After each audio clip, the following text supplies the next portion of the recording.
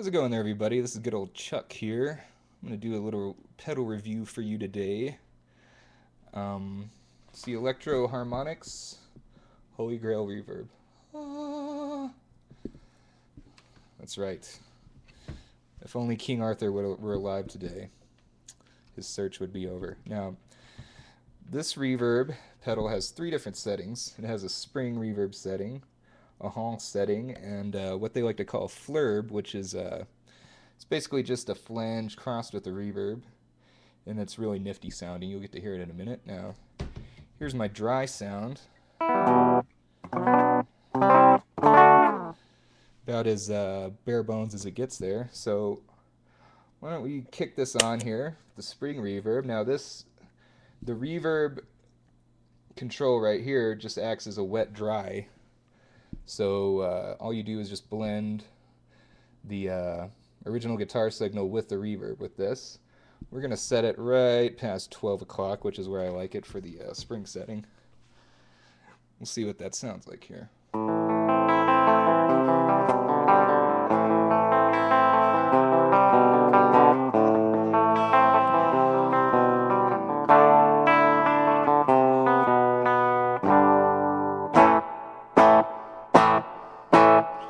You see it has a very realistic spring reverb sound, just like you hear in an amp, maybe an old Fender amp, twin reverb action.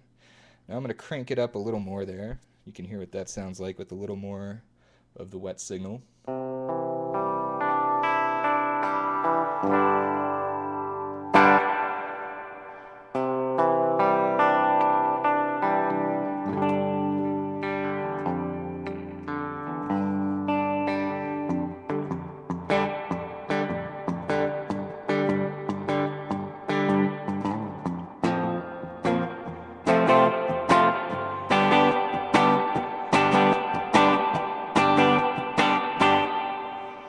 Now, if you want to crank it up all the way, you're going to get a real, that's like all the way up, you're going to get a real saturated sound.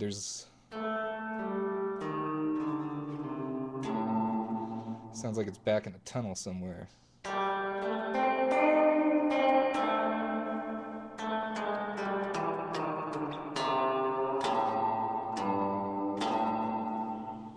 Back up on it a little bit there. Now this is a Les Paul, so I'm not going to get a ton of twang out of it, but you can get a nice surfy Ventures style kind of sound with this pedal.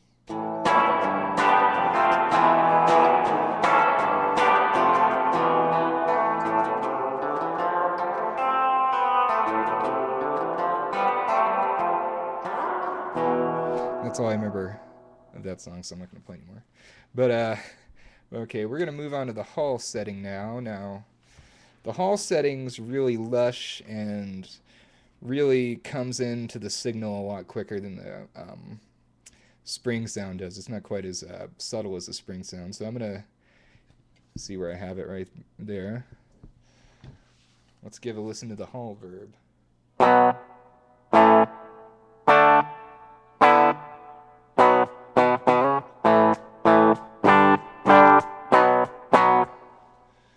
Kick in a little bit before 12 o'clock.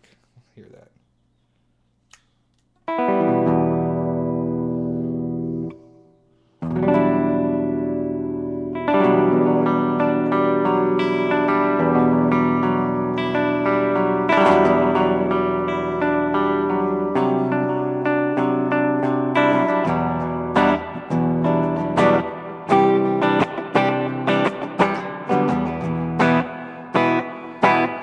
As you can see, as I get further with the wet signal on this, the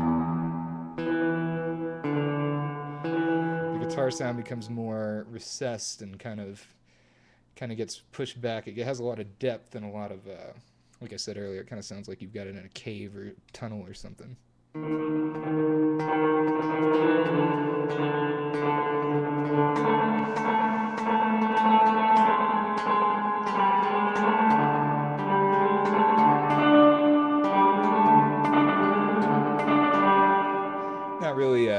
incredibly useful for most applications, but it's pretty cool nonetheless. Here's that haul all the way up.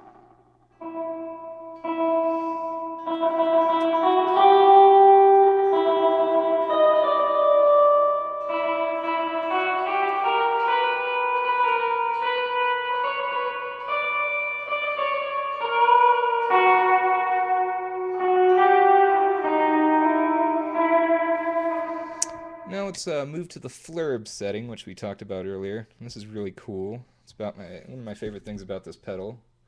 Really unique feature that I haven't really seen on any other pedals like this. So let's give it a listen.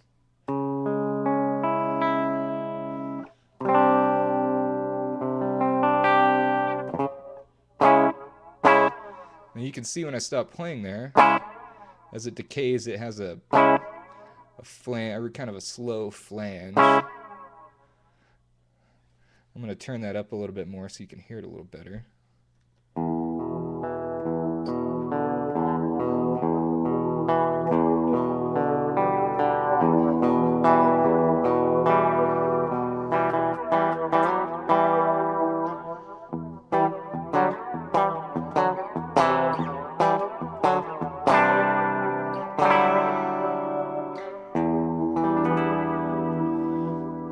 Now here's that flurby sound all the way up. Let's see what that sounds like.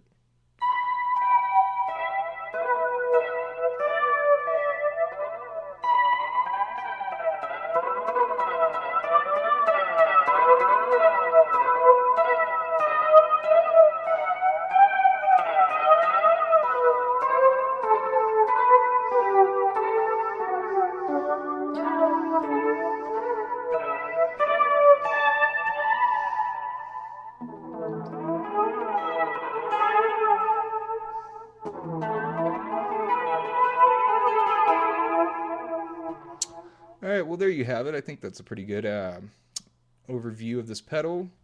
So if you like what you hear, check it out. My only complaints, as is with a lot of Electro-Harmonix pedals, is you can see the construction. That's just plastic right there. So the more you keep these off the floor, the longer they're going to last, in my experience. But no one really makes pedals that sound quite like Electro-Harmonix pedals, so that's why they're so popular and still in demand. So see you later.